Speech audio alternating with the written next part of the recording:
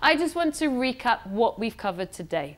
So we've looked at how we find investors. Where do we find investors and how do we find investors?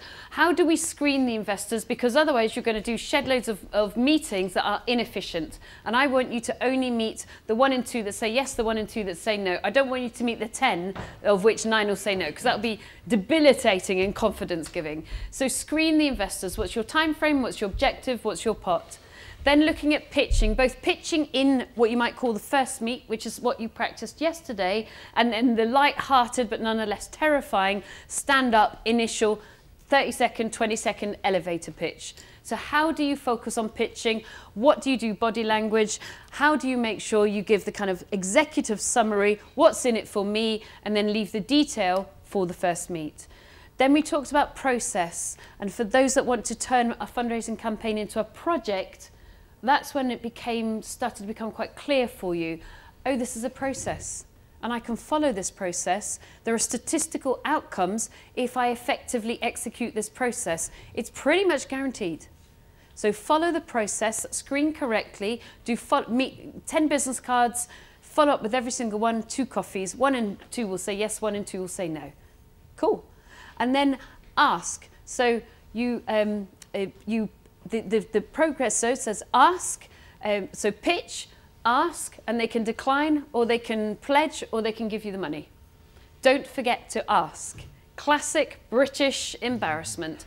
Whether you have to tempt yourself with spoonfuls of Nutella, as I did in the early days, or whether you just have to force yourself because you're going to auction on Thursday for a property and you need 75 grand still to make it happen, ask.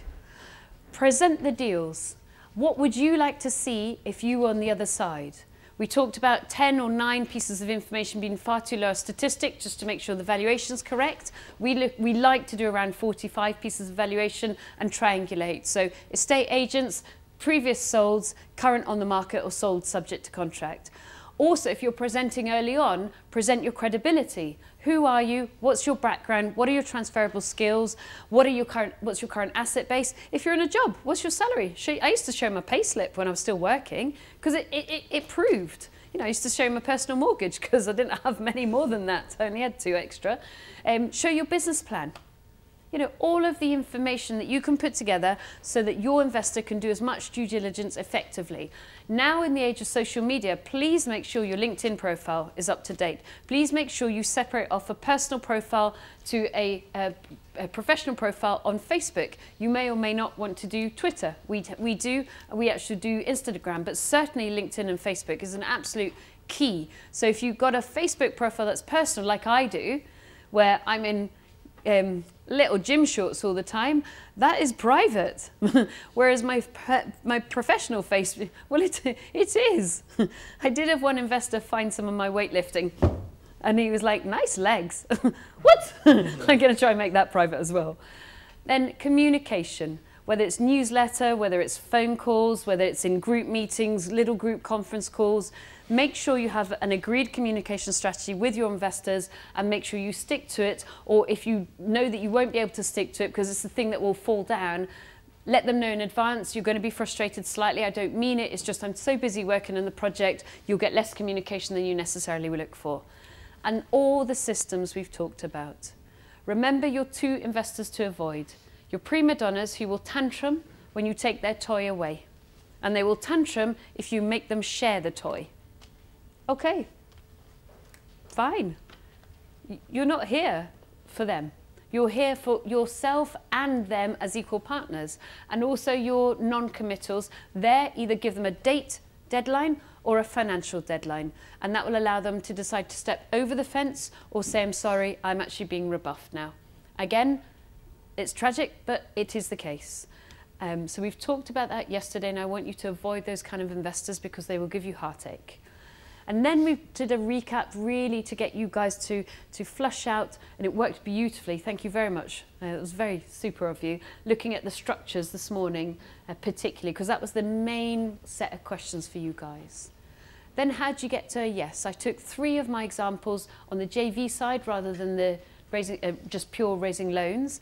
And we looked at how we got somebody to a yes at 4 months, how they got themselves to a yes at 4 months and how someone else took 12 months to get to a yes. How many touch points were involved? You saw the evidence of the different touch points. And I found, despite us having a very high profile now in our little goldfish bowl of our industry, that hasn't changed. So it's nothing about profile, it's about that person growing and developing trust with you. So there's no difference, my stats to your stats. Then we talked about paperwork, we talked about 13.3 process, and I encourage you strongly to read 13.3. The folders we've got on your desks are actually ours. We'll take them home again, but please print off 13.3 for yourselves. And then we talked again about JV structures, which was very helpful, thank you. And again, the process of a joint venture rather than the process of getting to yes. Deal presentation, we went over briefly. Plan A, Plan B, which is the safety. You know, you're going to buy and sell it, but if it doesn't buy and sell, this is what I'm going to do to make sure that we've got Plan B. And then you had the deep joy, Holly, of pitching. So thank you very much, all of you, because you all got good feedback from your groups and all had the experience of how terrifying it is to pitch and what you were doing well and what you can improve. Where we're deciding that physicality and faking it till you make it, the Amy Cuddy talk on TED Talks, is of real relevance to you guys. And then we just briefly mentioned worst case scenario. So I don't want you to oversell something because we know that things can go wrong, but it's useful for your investors to know what can go wrong so that they're still signed up for it.